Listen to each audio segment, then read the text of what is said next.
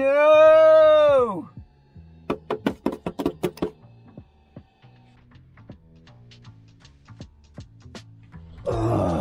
Once again, it was a cold night, and that is because my diesel heater, which is as old as the van, has become old and decrepit and decides when it does and when it doesn't want to work. So the diesel heater, located in here, is going. It's the final straw. You're done. Now, some of you from the title may be thinking that my decision's a little extreme, going from a unit that was 1200 quid new to something that was 77 quid. Well, I'm going to go into detail about why I'm doing this in a bit, but first, let's see the replacement. And here it is. Okay, I'm pretty sure you're all familiar by now with what that is. It's not too dissimilar to what I've just shown you in my cupboard. This is basically a replica of an Eberspacher. All the Chinese ones are.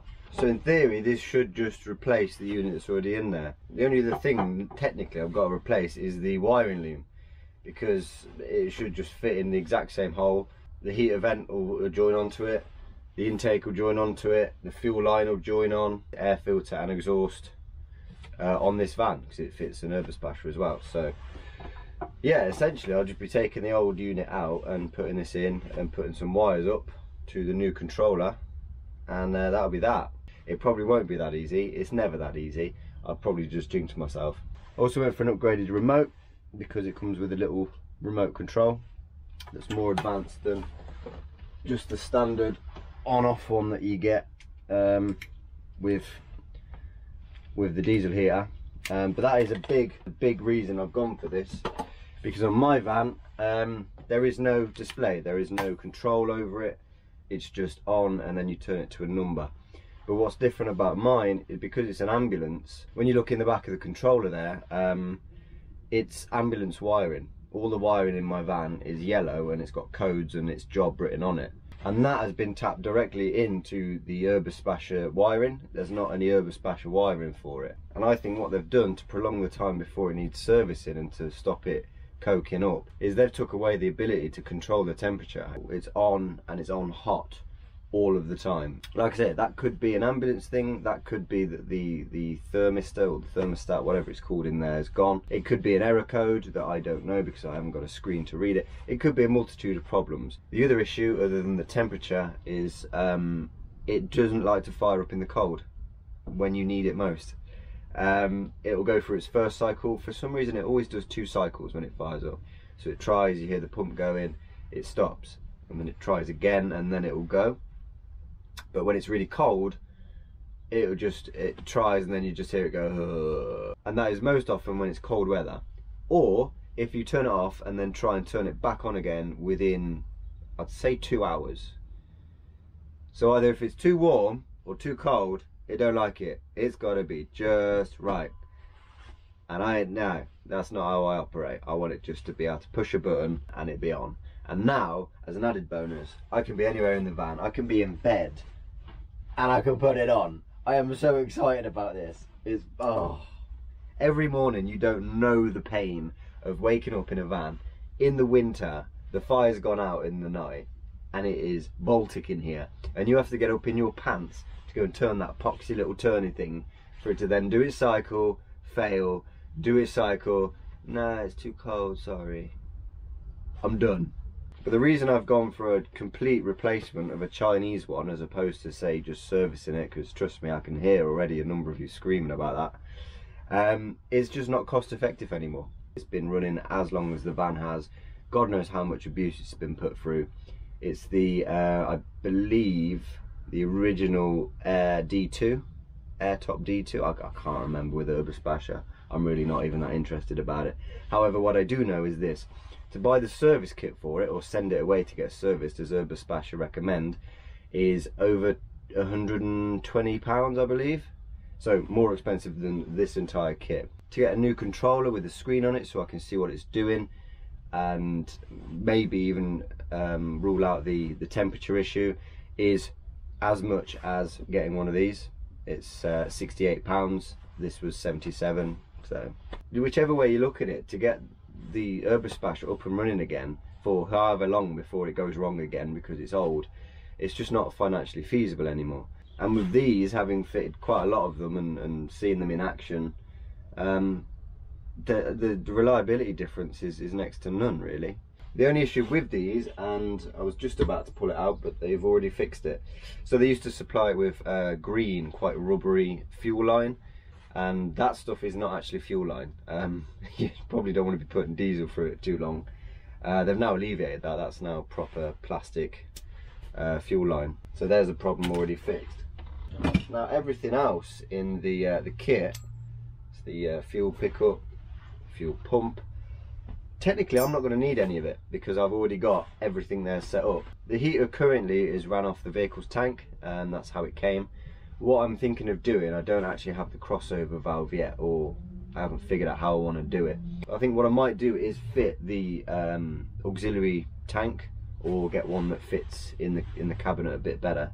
What I want to do is fit a changeover valve just before the fuel pump. So say this is going to the vehicle's tank, I want to tee that off, and then I can change whether it comes from the vehicle's tank or an auxiliary tank, meaning I can use things like kerosene, red diesel, or if I'm just in a situation where I, for f***'s sake, I've got an incense candle going, I can't breathe.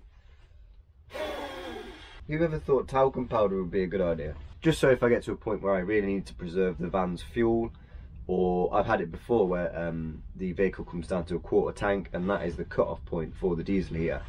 So anything below a quarter tank on this van, this won't run. So in that situation, it'd be nice to just turn a little valve and have some backup fuel. So yeah, that is my reasoning.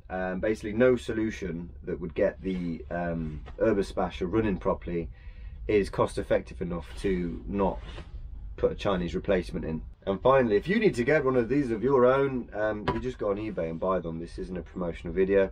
I just bought this because I'm cold. Right, let's get at it. Oh yeah, another little job I've been on lately. Making sure nothing gets hit. So the doors came with strips on originally, but the sun got to them and they went a bit pink, so I started replacing them. Then I got a bit carried away. I just don't want anyone to drive into my doors, or step, or jerry can. But I just like things that glow. Right then, tidy this up. Pipe work from another job. Molehills.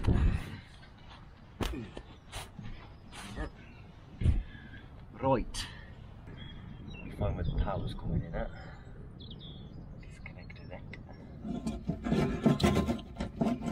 That's gonna come in handy. That's my main feed in. Need that.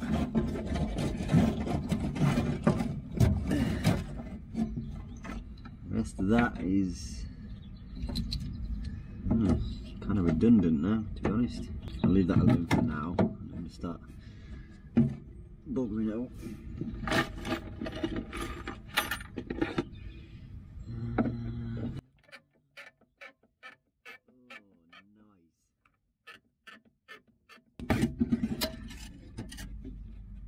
Yeah, probably wants replacing as well. First thing I'm seeing in there is the amount of shit that's in it. That's gross.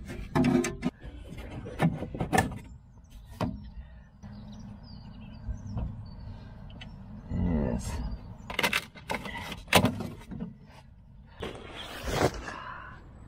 Wonderful. Another molehill. Right, so as you can see here, ignore the diesel mark. Total transparency, I've just done all this already, but the camera corrupted the file. So here I am again. It's basically the same layout as the Chinese one.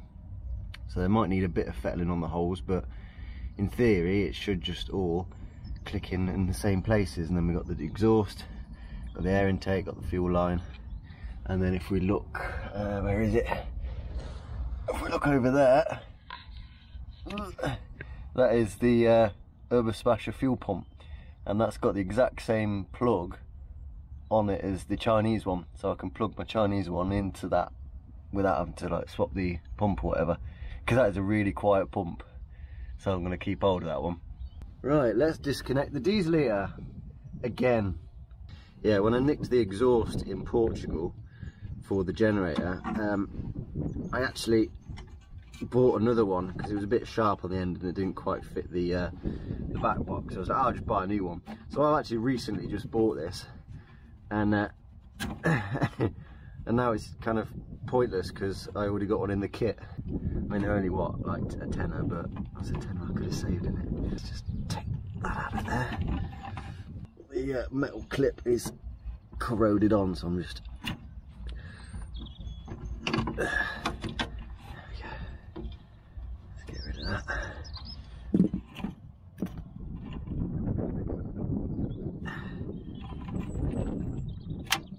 There we go. And always bit of diesel.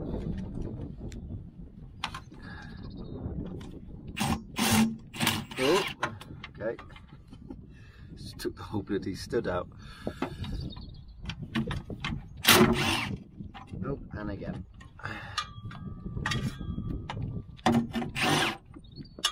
Okay. Right then. Oh yeah, see that damage there? Can you guess how that happened?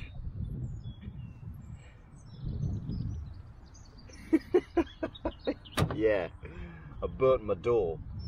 I'll try and get some fiberglass and remake this now. It should be. Here we go. Dear. There's a fair bit of corrosion there. There is also some burn in there. That's not right, is it? That's not right at all. Let's see what's caused that, shall we? Yeah, now having seen that, that's concerning. The plastic on this is so brittle now. It's just, it's not really a one anymore. How does that go on there? Take that off. You are.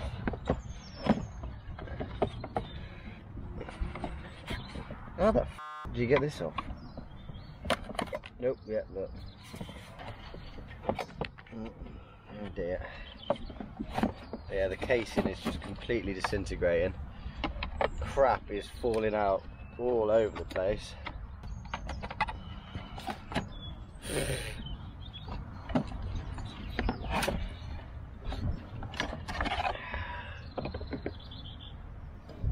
And there you go.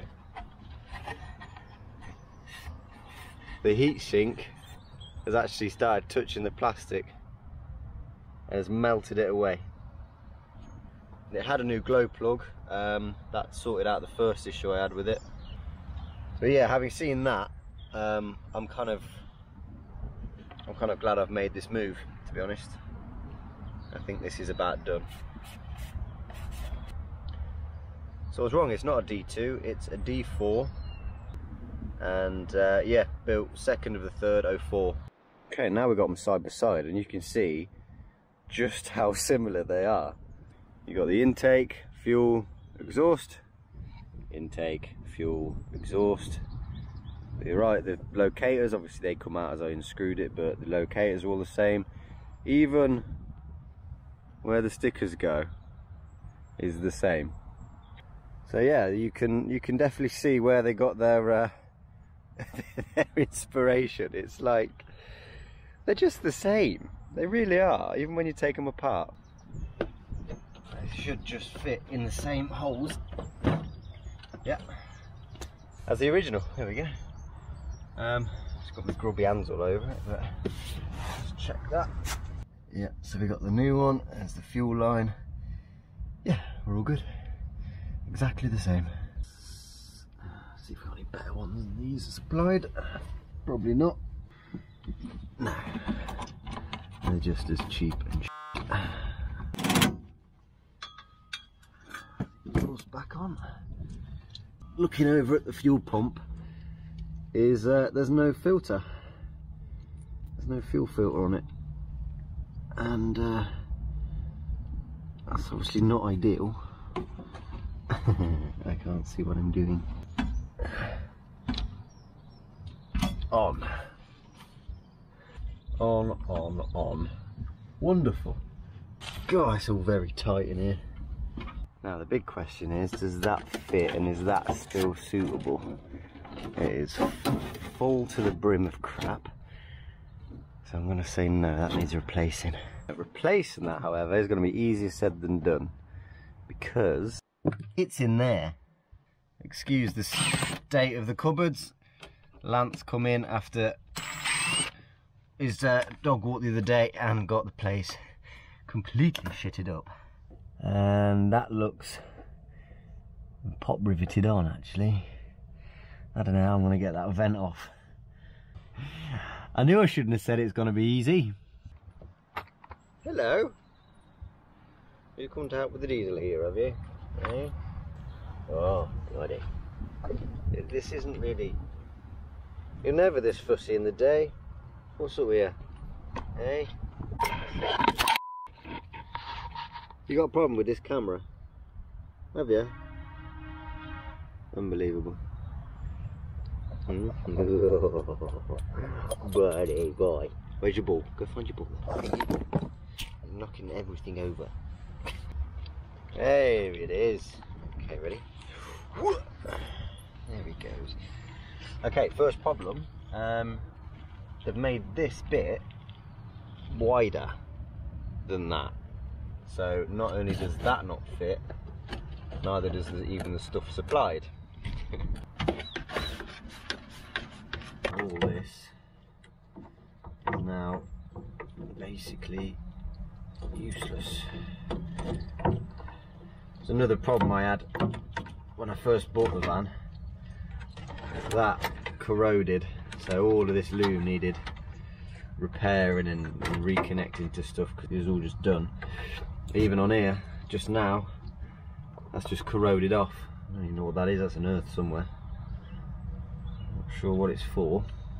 However, rather than having to feed that all the way up the van, what I'm going to do now is check the codes on the ambulance wiring, and if these match what's coming off the control unit in the van, what we'll be able to do is tap the 3 wires of the controller onto 3 of these, essentially sending it straight up to where I need it to go, and then connect that end back on to the corresponding codes, and away we go.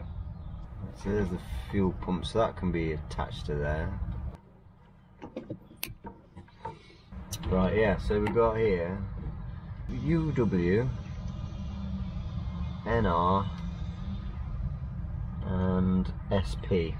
Now they all say the same in the controller, so I can use heater WM for, say, green, heater NR for red, and SP for green.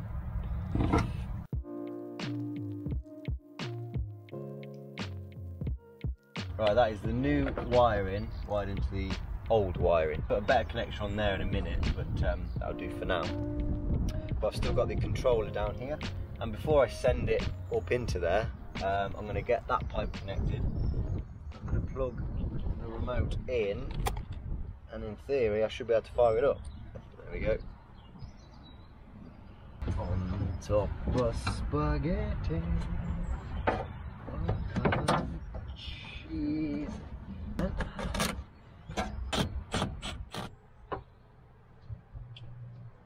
Right, so I've just wired up the 3 controller wires with the corresponding wires that I can find in here. Now I'm just gonna rig them up temporary to make sure that the controller comes on. I don't want to make all the ends and then it not actually work. So this cable is absolutely wank.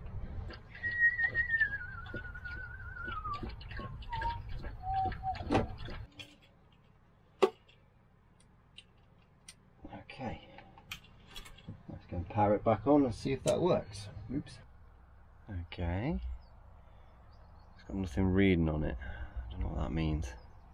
I'm a dozy. I put the green back on the wrong bloody wire. Okay, so that's all connected up now from tapping into the ambulance wiring. That's going down into the diesel heater. The diesel heater is now basically ready. Whoever's chainsawing out there needs to stop. This is the original. I haven't wired the new one in yet, but we're gonna give it a go. But before I do that, let's not burn the door again, shall we? I wonder if it works from my ear. It does! Does the pump start ticking? Yeah, there it goes. We have liftoff.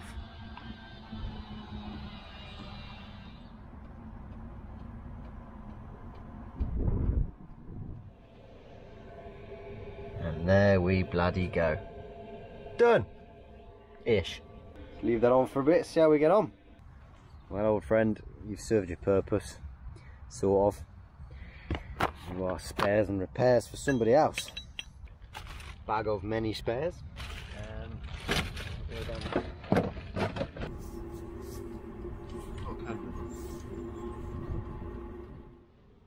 Okay, having a slight issue with the original controller because it's a newer firmware than what I've ever seen. I plugged the new one in that I was going to do with the upgraded remote, and it doesn't even acknowledge it, so that's pretty annoying. But it all still works. It just means I have to send this back, which I have to anyway because it's damaged. But that is the heater working. I'm going to plug this all in now, and then that's it done.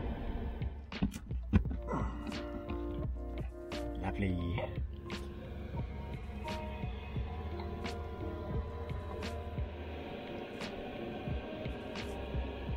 Just sold on eBay, spares and repairs for £92, which is £15 more than I paid for the new one. Oh, wow. There we go. Old diesel heater out, new one in, working a lot better. Hasn't gone 100% to plan, like the controller issue. But to be honest, that controller I got sent was damaged anyway. So I'm just going to send that back, I think. I know now it isn't compatible, so but yeah, now I've got a diesel heater that I can actually control the settings of, and know that I can just press on and off and it'll do what it needs to do. So I'm happy. I hope this has been of some help or interest at least. Like I said, this isn't a how-to video, I don't do those. It's just me getting on with my thing and taking you along for the ride. But yeah, now I'm going to sit back, let the diesel heater do its thing, take these off and have a chill out. So the diesel heater's been in for 2 months and I am wearing exactly the same clothes as I was 2 months ago. Whoops. And it has not missed a single beat. It's not got smoky, it's not made any weird noises yet. It hasn't had any starting issues. It's just worked and it's been amazing. Obviously with any diesel heater you have a risk of coking them up, so I'm quite conscious about running it on full power every now and again just to burn any build-up off. And yeah, I've had no issues at all. There was one thing I didn't record at the time because I had to order a new pipe and it come like 2 days later and I forgot to record it. Is yeah, the intake pipe. And the reason that intake pipe was important to fit is because it's in an outside locker. When you look at the locker, it's here and the exhaust pipe is directly underneath it. When the diesel heater was running, you could feel a bit of a vacuum on the door. So that meant there was a pretty high risk of it sucking in its own exhaust fumes and just pumping them into the van. And I don't need to explain why that's not ideal. So yeah, I bought the right size pipe. It was an absolute farce. I couldn't get that vent out. So what I did was cut the old pipe away, give me a little bit of a lip, something to sort of attach to, clean that up as best as I could, and then fitted the new one over it and sort of locked it all together and bonded it and stuff. And then straight onto the diesel heater. So now once again the diesel heater is taking air from the van, heating it and putting it back into the van. So yeah, if you're going to go and fit a diesel heater in an underslung locker like I did, it's probably wise to do the same. You don't want to be pumping in diesel fumes into your van. But since then it was good to go and it's been running ever since. It's running right now and I love it. I still haven't done the change over tank and the valve and whatnot. As you see in the next up and coming videos, I've been pretty busy. So that project's just been shelved for now and I will get around to that. But all in all, I'm pretty pleased with my decision. I got rid of an expensive unit, but it was old and would very rarely do its job and give me heat. Now I've replaced it with a cheap one. I've got heat on demand and via remote. So yeah, I'm happy. Thanks for watching, and I'll see you next time.